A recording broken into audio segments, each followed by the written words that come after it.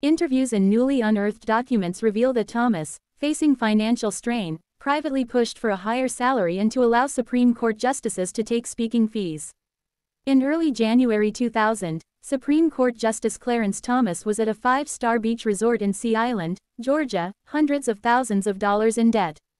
After almost a decade on the court, Thomas had grown frustrated with his financial situation, according to friends.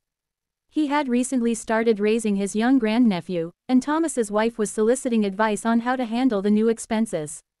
The month before, the justice had borrowed $267,000 from a friend to buy a high-end RV.